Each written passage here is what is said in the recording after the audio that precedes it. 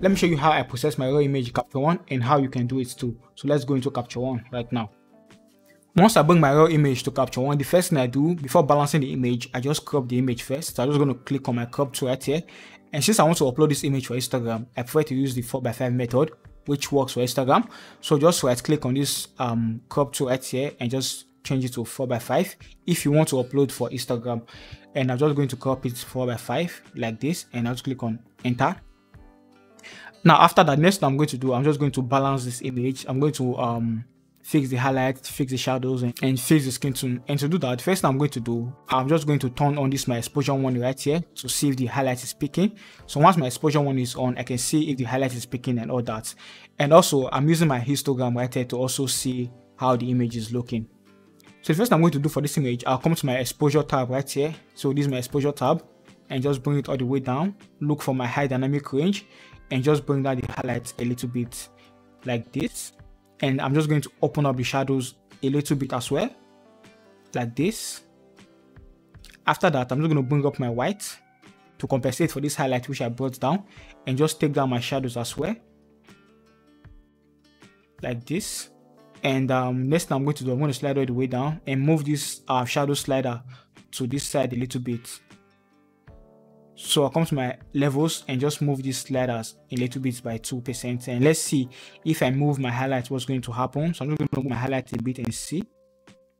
I think I'm just going to bring my highlight all the way down like this. Okay. Now let's see our before and after. These are before and these are after. These are before and these are after. You can see we have already started to balance this image, and you can see the difference. If this video has been helpful to you, so make sure to give this video a like. Some people can see this video and learn from this video. Thank you. And next I'm going to do, I'm just going to work on the skin tone. I'm just trying to make the skin tone look even. And to do that, I'm just going to mask only the skin tone. And to mask in Capture One, all you have to do is come to this your layer right here, create a new empty adjustment layer, pick your normal brush tool, just paint on the place you want to mark. So for me, I want to mask only the skin. So I'm just going to click on the skin and start painting on the skin like this. And if you can't see your mask, just press on M on your keyboards to reveal your mask. So I'm just going to paint only on the skin like this.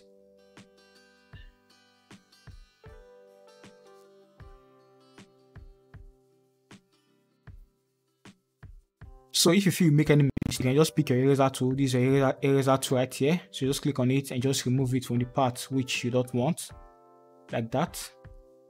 So I've already masked the part which I want to mask. I don't want to mask this part because of this flare right here.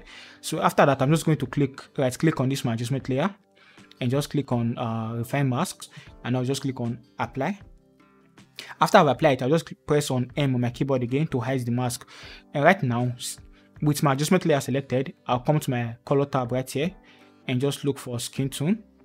So under my color editor, I'll see skin tone right here. I'm just going to pick on this eyedropper tool right here and just select any part of the skin which I want the other parts to look like. So for this image, I want the rest part of the skin to look like this part right here. So I'm just going to click on it. So once I click on it, it's going to show all the parts that are selected right here. And to see the part that are not selected, I'm just going to hide this. I'm just going to turn on this view selected color range, and those parts that are not selected are going to turn black and white, as you can see. So the parts that are not selected are black and white, while the parts that are selected are colors. But since we already masked it, so this effect is only going to affect the mask. It's not going to affect the dress. That's why I mask it, because there's yellows on the dress. So that's why I mask it. But if this model or the subject has other dress, I can just choose to work only on the skin tone without masking it. But because it has yellow dress, that's why I mask it. So any adjustment I make right now is just going to work only on the skin. It's not going to affect the other part of the image. So I'm just going to turn this off so you can see the image as it was before. So let me just show you a typical example. If I move my saturation all the way down, you can see the image is looking dark right now. So see the before. Let me show you the before and after. See the before and the after. But I just did that to show you the function of what I just did. So I'm just going to bring this back up the way it was originally, and I'm just going to come to my uniformity, bring my hue of my uniformity all the way up like this, and saturation all the way up like this. And I'm just going to bring down the hue of this one down a little bit like this, -5. So I feel I like the skin tone the way it is like this. So let's see the before and after. this is before and this is the after. But if you want to see only the skin tone, you can just choose to hide your adjustment layer to see the before and after. This is the before and this is the after. The before and after, just a subtle difference. But if you feel the adjustment you make is too much, you can just come to this opacity slider right here and just reduce the opacity if you want to. But I feel it's okay like this, so I'm just going to increase the opacity like this.